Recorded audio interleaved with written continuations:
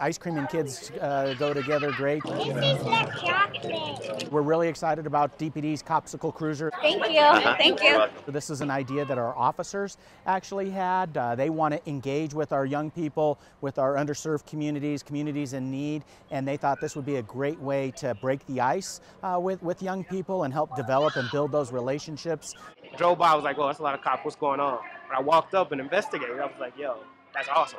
I think it's great because it gives the community time to meet the officers and the officers time to meet the community, and you need that. We really have the ability to meet people where they are and show up at a pool, show up at a rec center, show up at a soccer game, start handing out ice creams and trying to build those relationships with young people. Thank you.